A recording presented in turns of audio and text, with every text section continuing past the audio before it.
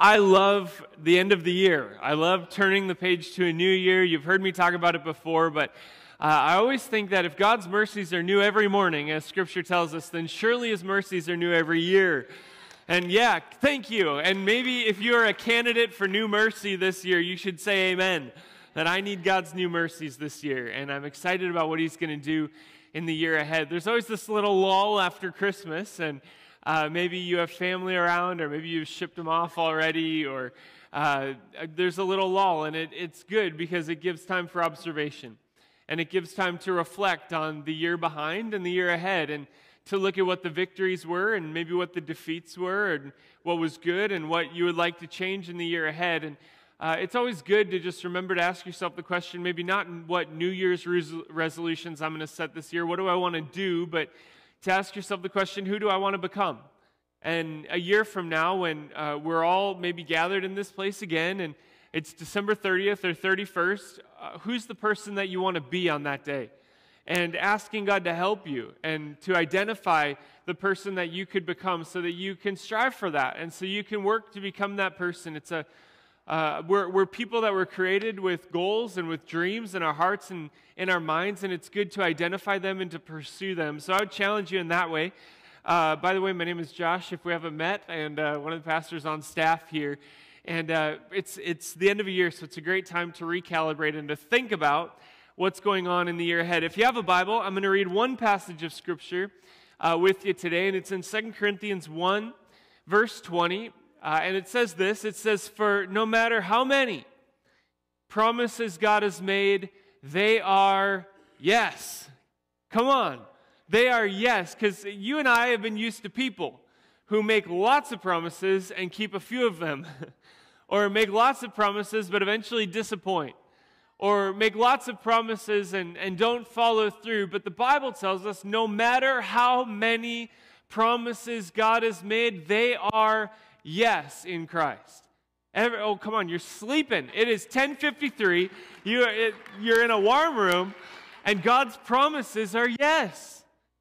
And I wonder if you know them. I wonder if when you look at the promises of God, if there's something that you know and you understand. Thank you for, somebody's talking back. But I wonder if maybe sometimes we miss the promises of God, not because we don't want them, but we miss the promises of God because we don't know them. We don't understand who He's called us, what He's called us to be, what He's called us to do. There's a passage of Scripture that says, "These signs shall accompany those who believe." They will lay hands on sick people and they will become well. That is a promise of God. That's not a positive mental thinking that a human does. That's a promise of God. And if there's any discrepancy between God's promises and our purposes, or God's promises and what you and I actually do, the discrepancy has to do with our faith and trusting in those promises and leaning on them. For no matter how many promises God has made, they are yes in Christ. And so, through Him, the amen is spoken to us, by us, to the glory of God. What does that mean? And so through Him, because of Christ, you and I have the ability not to make the promises happen on our own, not to come up with our own promises, but you and I have the ability, because of Christ, to take the promises of God and partner with them and say, so be it. God said yes, and so I say, so be it, and it's spoken by us, partnering with the promises of God to the glory of God.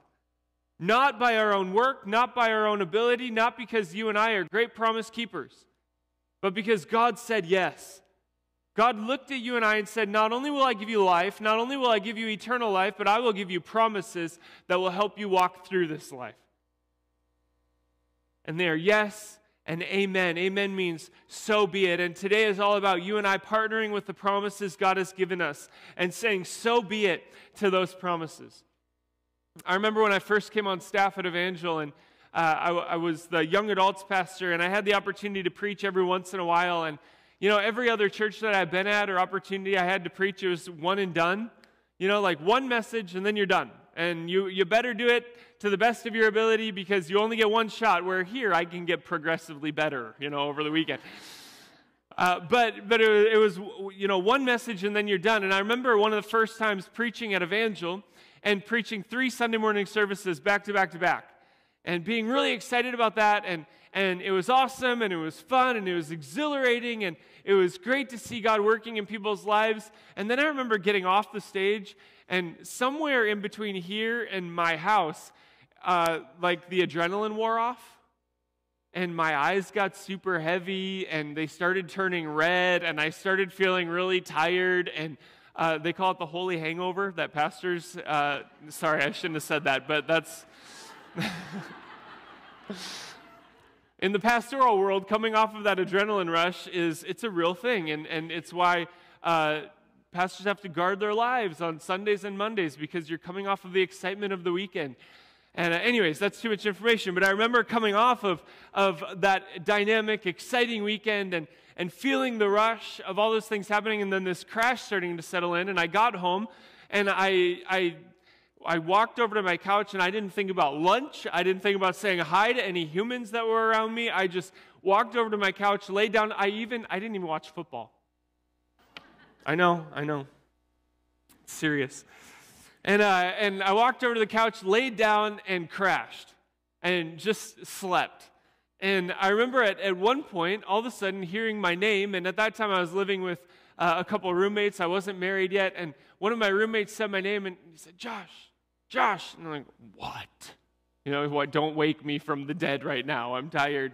And I opened my eyes, and he was holding a plate with steak and potatoes. And he's like, you need to eat lunch. I was like, you are an angel. I never thought it before, but now you are definitely an angel that God has given me. And I remember him handing me a plate of food, and I've told that story over and over because it left such an impression on me. And I've thought about that. Why some guy who took food that I didn't buy, food that I didn't pay for, food that I didn't prepare, food that I didn't deserve, and he prepared it, and he gave it to me. I mean, really, it's just throwing one extra steak on the grill, but he gave it to me. Why did it leave such an impression on my life in that moment? Why do I still have this, endearing feeling towards that person because of that one experience? And you know what it was? He met the exact need that I had at that moment. He saw that need that I had at that exact moment, and he met it. And I've realized as well that my affection for Jesus is very similar. That at the exact point of my need, Jesus met me. That at the place where I couldn't achieve righteousness, or I couldn't do enough good works on my own, or I couldn't get myself out of my sin issue, Jesus met me right there. And it causes me to have an affection for him and a gratitude towards him. Aren't you so thankful that we serve a God who doesn't say, hey, once you get here, I will be your God and I will be a part of your life. Maybe if you do enough good works, and if you pray the right prayers, and if you sound holy enough, and if you kind of get on my level, then I'll be your God and you'll be my people. No, he's a God that says, hey, no matter where you are, I will, if you feel like you're here, I will come for you there. I will step out of heaven, out of eternity, into your broken world, and come for you. Even if you think that your life is pretty well put together, you don't need God, he'll meet you in your arrogance. Even if you think that your life is so broken and filled with sin, and you're in such a dark place that God could surely never reach you, he will come for you there. He's the God who meets us in exactly the place of our need, and this is what the promises of God are all about. The promises are not just good, happy thoughts. They are the things that we cling to that bring us through this life. The thing that, the Word of God that never fails in our lives. It's the promises of God that you and I can lean on. They meet us in the point of our need. See, we all have a point of need, and maybe you've identified in the last year what your point of need was in 2017, and maybe you saw God just be totally faithful in that point of need. Or maybe you're coming into 2018, and there's the unsettled thing in your heart. Maybe it was an awareness that you had a need at first. There's this need I would really like God to meet, or I need God to meet. And that awareness turned into kind of a point of brokenness. Like you broke the skin a little bit, and it was no longer just an awareness that you had a need, but now it was kind of an open wound. And then God maybe still didn't work in that situation, or somebody wounded you again, and then it became a sore. and maybe the situation got worse and it became this open wound that you have in your life. Maybe in your heart or in your soul or in your emotions where you walked through something that has really wounded you. And you're saying, I need God to meet me at that point of need. I wish that He would have met me a while back, but I'm still waiting for Him to meet me. See, many times we go to people to try to get them to fill those needs, but broken people cannot meet the needs of other broken people. It's ultimately a Savior that comes to meet the needs of perfect man, born of God and of man, that comes to meet that need that you and I have. And maybe that's where you are today. You have this point of need that feels like devastation, or maybe it is called disease, or maybe it's a point of depravity, or maybe it's a sin in your life that's been an open wound. And you need God to meet you in the point of that need. See, there will be a point of need in the year ahead. There will also be things from 2017 that you're praying today, oh Jesus, please let it stay in 2017. I rebuke that thing from entering 2018. I want to turn the page, leave that behind, and start new. And maybe there's things like that you've identified in your life, that you want to turn the page and move on in the year ahead. See, what we also know is that there will be unmet challenges in the year ahead. Things that you don't see coming right now that are going to challenge you. They're going to challenge your faith. They're going to challenge your life. They're going to challenge you emotionally or maybe physically. And they're challenges that maybe you can't dictate out. You don't understand right now, but you know for certain that they're coming. See, we know that the Bible says that the trials and difficulties of our life, that the rain falls on the righteous and the unrighteous. It doesn't matter how closely you serve God or how good you are or how crazy your life has been or how far from God you've been. All of us experience storms.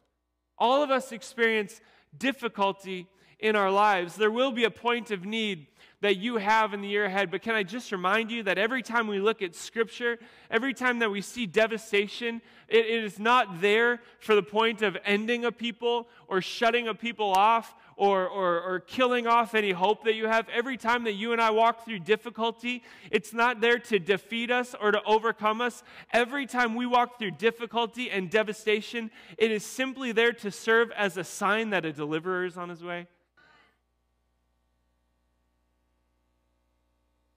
Come on, that's a new way of thinking. That my difficulty is not here to defeat me. My difficulty is here to reveal a deliverer to me. It's what the Israelites walk through when they're in Egypt. And they're under the oppression of the Egyptians. And the weight of their oppression and slavery gets so heavy that they're crying out, and God hears their groans. He hears their hurting. And so what does He do? He raises up a deliverer. And in the midst of devastation and defeat and hurt and pain, God raises up a deliverer. It's the same with Jesus. We read in Scripture in Isaiah that we didn't have a way to save ourselves, that we were like the blind groping along the wall when it came to saving ourselves from our own sin. We couldn't find our own way. We couldn't make our own way. And the Word tells us that God was displeased, that there was no one to save them. So His own arm worked salvation for us. He sent His only Son for you and I. See, even in the devastation of you and I not being able to find forgiveness for our own sin in and of ourselves, even in the devastation of you and I not being able to relieve the guilt in our hearts from that sin, even in the devastation of you and I living this life, thinking that when we die, they just put us in the ground and it's over. Even in the devastation of that thinking, God says, no, I'll raise up a deliverer, and His name is Jesus. And today He says, no, your life won't end here. This life is actually the worst it's ever going to get. There's new life that's coming in eternity where you'll be in the presence of God. It's a better word. It's a deliver even in the devastation of your situation, of your sin and of your guilt and of the things that you've done. God says, don't live there. Pack your bags because I've sent a deliverer and He's calling you out of those things. Every one of those people that was in the tank today, I said the same thing. When you are baptized in water, it's just symbolic of what God has already started on the inside. When we put you under the water, that old life is already buried in Christ. Just like Jesus went into the tomb, your old life is in the tomb. And God has resurrected or brought you out of the water. He's brought a new life. And it's because of the deliverer. Come on, woe to us if we become complacent and we hear the gospel of Jesus and we just become monotonous and mundane in it. And we forget that it is life and power for those that believe. That it is everything. That if we put a little bit of faith in action with these promises of God, that we can see Him do greater things than we think or imagine. That we can see Him even walk us through difficulty that we never thought that we could make it through. See, the devastation always signifies the entrance of a deliverer. It's even spoke about in Revelation when God says, when the enemy comes in like a flood, I will raise up a standard of my Spirit against him. When devastation is coming, I will raise up a standard of my Spirit and I will deliver you. And I'm just already declaring it. I've been saying it for weeks that 2018 is going to be a year of breakthrough. That it's going to be a year of breakthrough for you. It's going to be a year of breakthrough for me. It's going to be a year of breakthrough for my church. Did God speak that to me audibly? No, but it's in His Word that He is a God of breakthrough, and I'm taking it. And I'm counting on it. And I'm believing for it. And it might look one way or it might look another way, but all I know is that God is going to give us breakthrough. It might be one step forward, or it might be complete breaking through every barrier that's come your way, but I'm going to take it. Every little bit of progress that God gives me is breakthrough. Every moment that I grow a little bit in my knowledge and my character and I become more like Him, it is breakthrough. And I'm making this year all about breakthrough. See, I began to pray this fall about what God would speak over my life and over the church in 2018. And I kept getting one word, and it was this word, deliver. I want to deliver, I want to deliver, I want to deliver. And I remember last year about this time saying, hey, God is speaking to our church that we're going to grow strong. And I remember hearing God kind of speaking that to me and feeling like that's what God was leading us to. And I thought, that's great. I'm thinking of verses in Joshua, like everywhere that we set our foot, it's going to be ours. You know, everything we set our hand to is going to be successful. God is going to allow us to grow strong. It's going to be awesome. And then halfway through the year, I realized that God was going to grow us strong through breaking. That where the bone has been broken, it grows the strongest. That through breaking, God was going to make us strong. Why? Because in our brokenness, we find dependence on God. And when we find dependence on God, my grace is sufficient for you, the weak are made strong. See, it's counterintuitive to what we would think when we look at the world or what we would naturally think God should do if He's going to make us strong, but it's in my brokenness and in my weakness that the grace of God is shown abundantly. And so even in my weakness, I boast in the Lord, and I'm made strong in Him. And I'm believing God that 2018 is going to be a year where He's going to deliver. Deliver, the word has a few different definitions. One means to set free or to liberate. Of people that are delivered, like the Israelites were from the Egyptians in the Old Testament. Another definition means to give to another. You deliver a product. You give something to someone else. A final definition means that you come through or you deliver on your promise. You deliver on what you said that you would do. And there's many definitions to this word deliver, but there's a few promises that I'm holding on to for my life and for our church in 2018, and I'm hoping that you will partner with me, and as we go into a week of prayer and fasting in January, that you will partner together and we will believe God, not just to bless our church, but to deliver people, and to deliver on His promises, and to allow us as a church to deliver on the promises that we've made as well. By the way, last week we asked you on Christmas weekend to give a special offering, an extra gift to our community and to those that are in need. And last week, you gave $50,000 to help people in our community. So thank you for doing that.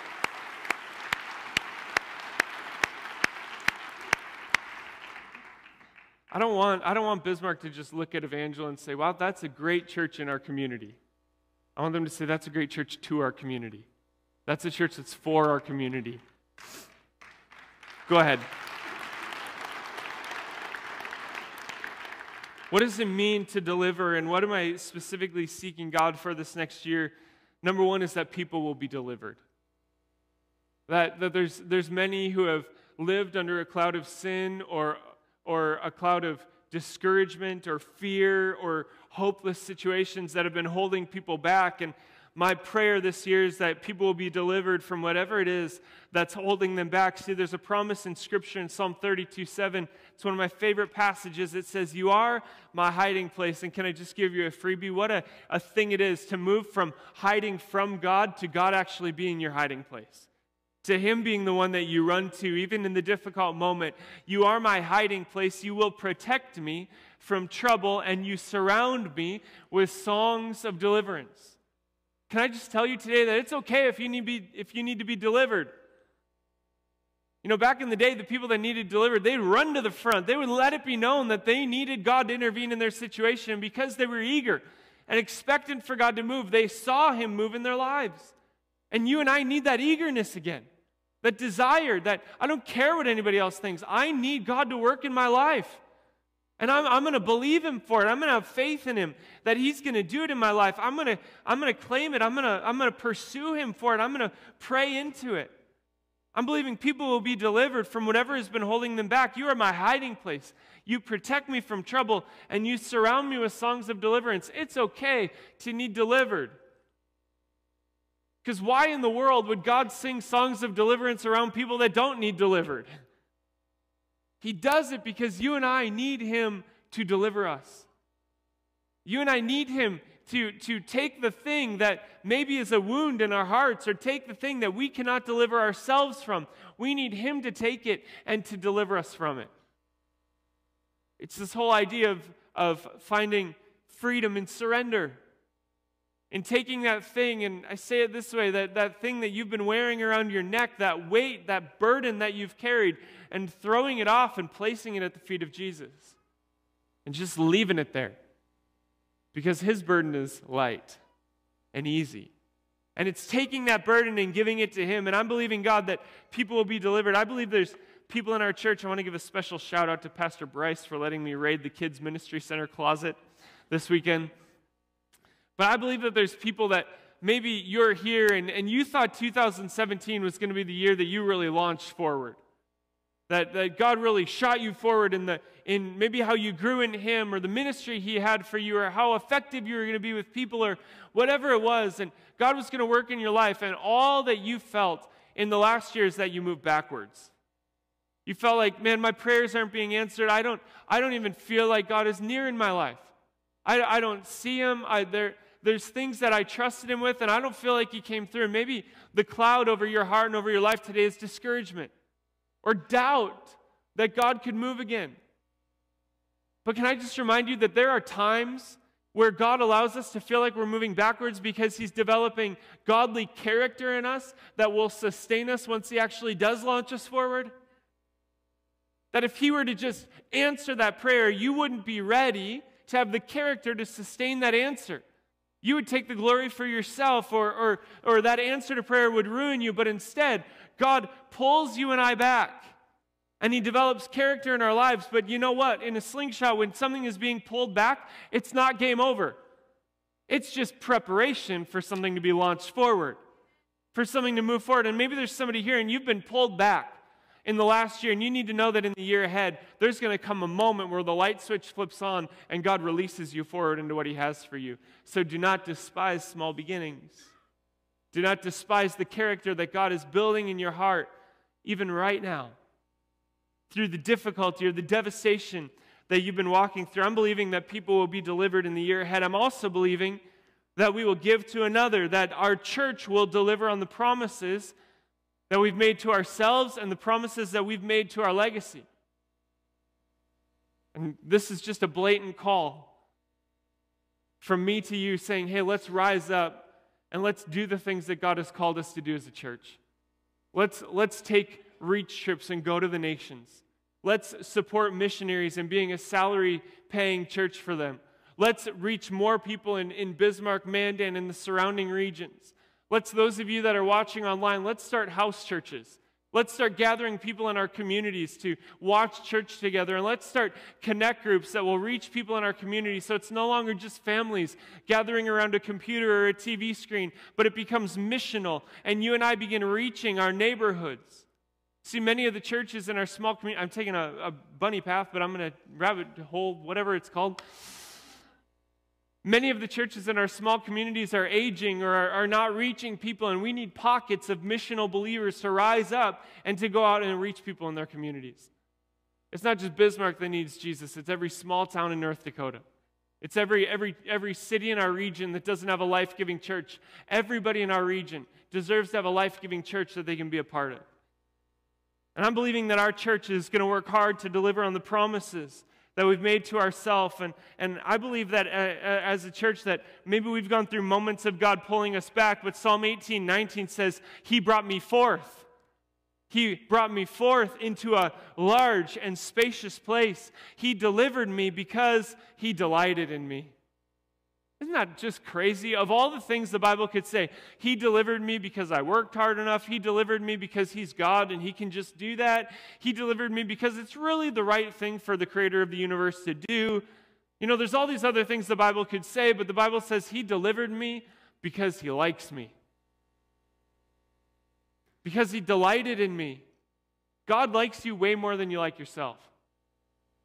And for maybe some people that's hard to believe.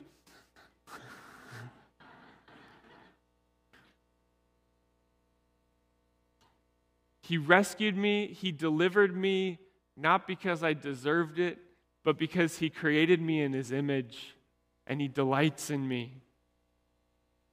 Come on, somebody needs to wake up in the morning, look yourself in the mirror, square in the eyes, and say, God delights in me today and every day. And you need to get it in your heart. You need to get whatever it is that you've been taught out of you that says God's mad or God's angry or God's rejected you or tossed you to the side or you're a disappointment to God, and say, no, the promise, which is yes in Christ, said God delights in me. God delights in you. And you know what the crazy, grace-filled part of that is? He sees all of you. He sees the things that you hide from other people so that they will delight in you. And He even still delights in you. He even still cares about you. Why? Because of His magnificent ocean of grace that He gives to you and I, and His mercy in each one of our lives. He delivered me because He delighted in me. The last one is this, that God will deliver. We're believing God to deliver on all His promises in the year ahead. That God will deliver not just in and through our church, that people will not just be delivered, but we're believing God to deliver on all of the promises, on the promise that says, stretch out the place of your tent pegs. Do something greater than what you did before. I'm thinking about the promise in Psalm 65:11 that says, you crown the year with your goodness. You crown the year with your goodness. I am going to put this on. I'm just warning you. You crown the year with your goodness. And maybe you say, well, Josh, what if the year isn't good?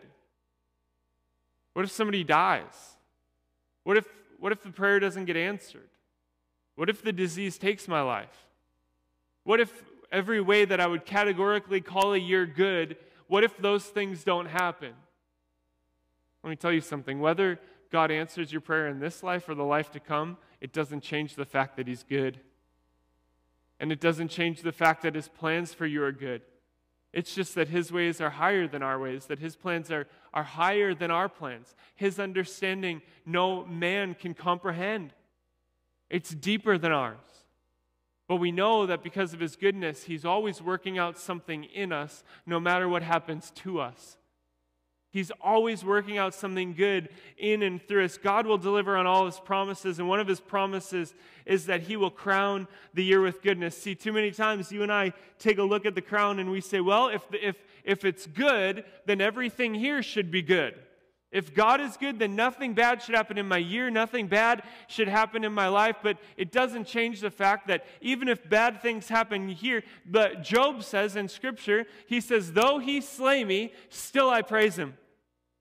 Though He slay me, though bad things come my way, though difficulty comes my way, though I live in a broken world, though I walk through the valley of the shadow of death, still I will praise Him. Why? Because He's good.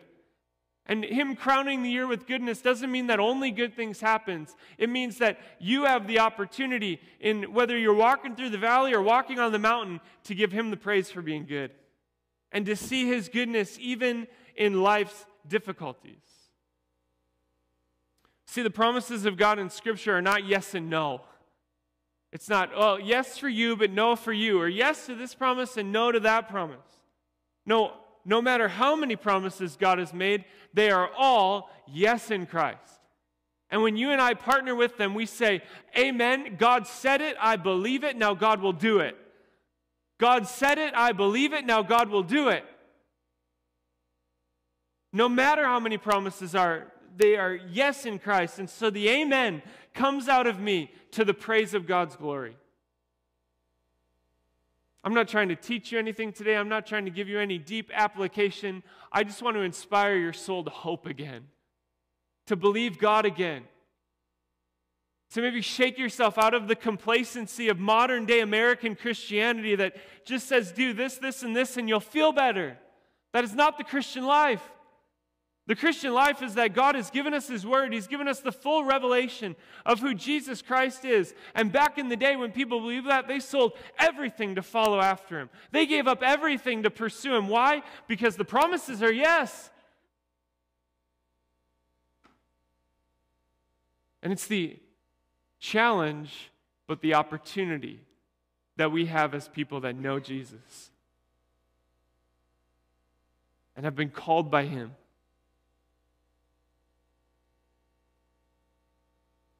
And my prayer for you is that this year you will rise up.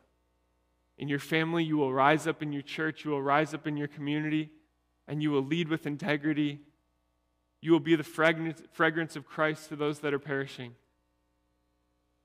And that this whole thing that you and I have going on won't be about a church, but it'll be about a group of people who look a whole lot like Jesus. And that has a major impact on the world around them. Will you stand up with me?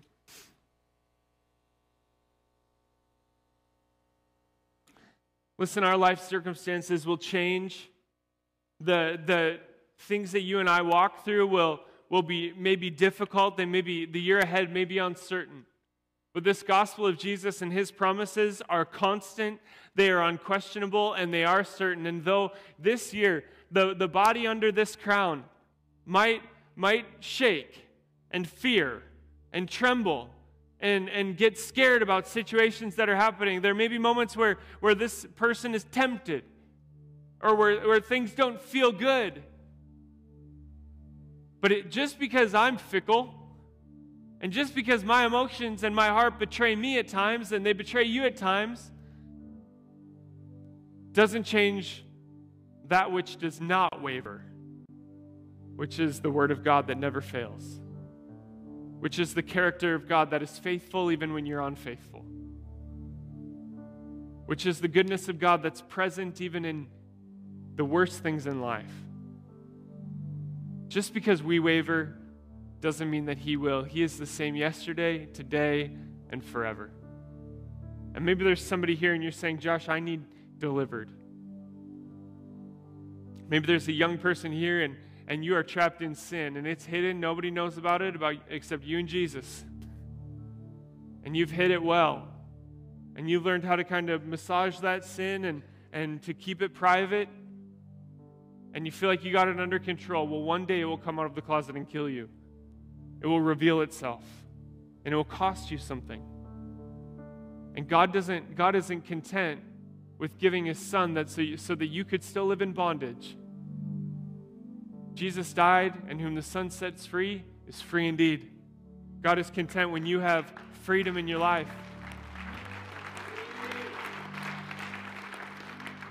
There are people here today, and in 2017, you lived under a cloud of depression and anxiety and fear and doubt, and it guarded every decision you made. It guided everything that you said. You've not been motivated by the love of God. You've been motivated by guilt and by fear in your life. Jesus didn't die so that you could remain in bondage to guilt and fear. Jesus gave His life and rose again so that whom the Son sets free could be free indeed. And I believe that God is lifting the cloud and giving clarity to minds even now. Come on, if you're here today with every eye closed, every head bowed, if you're here today and in some way in your life you need God to deliver you or to deliver on a promise, would you lift a hand with me? Come on, it's in our surrender. We lift hands because it's a sign of surrender. God, no longer my strength, no longer my ability. Because in our surrender, in our weakness, God is made strong. In our surrender, we actually find victory. It's counterintuitive to the world. If you're here today and you need God to deliver you from maybe sin or something that has been like the slingshot and it has held you back and you need God to deliver you, will you lift a hand if you're here and you know that God wants to deliver to somebody else through you and you've been kind of stepping back from taking that role in their life? Will you lift a hand and saying, God, will you deliver through me? If you know that God wants to use you as a greater way in a greater way in the body of Christ or in this church, and you've held back, but you know that this is your year of breakthrough. I'm coming out of my shell. I'm coming out of cowering back, of sitting in the back row or on the sidelines, and I'm going to step forward and I'm going to be a blessing to my community. If that's you, would you lift a hand? Say, God, would you deliver on your promises in my life? Come on, collectively. Can we surrender to Jesus in this moment? Can we end 2017 saying, God, I surrender to your will. I surrender to you. Father, right now, I know that there's people that have been hurting. There's hearts that have felt destroyed or downtrodden or hurt. And I speak right now, new life, God, over those that are hurting, those that are in dismay and disappointment and discouragement. Lord, we don't see it yet, but we know it's coming. That deliverer that's riding on the clouds, that in a moment he will appear in our lives and he will deliver us. God, we watch for your coming, where you'll deliver from all sickness and disease and affliction. There are souls and there are people here today whose hearts have been like a barren land. They've been like a desert and it's been cracked and dry. You don't feel like God has done anything in your life. You haven't been able to receive from him recently. You need to lift your hands today and surrender to him, because God is giving a new heart and a new spirit. He's letting new water rush forth into the places where the valley has been dry. Your life, you've been searching for answers through other religions, through relationships, and through people. And Jesus says, I'm the only one that can give the bread of life. I'm the only one that can give living water. Will you call on me to deliver you today? Jesus, we reach for you. We look for you. We long for you. And we ask that you'd fill this place with your presence and with your spirit. God, we are looking to you to deliver, not just in 2018, but right now in this moment, in Jesus' name. Come on, will you lift your hands and praise him together? We're so glad you joined us today. Our hope is that you're challenged and encouraged by these teachings every week. We'd love to hear how God is using this ministry to change lives. Send us an email at mystory@goevangel.org. For more information about our church, check us out online at goevangel.org.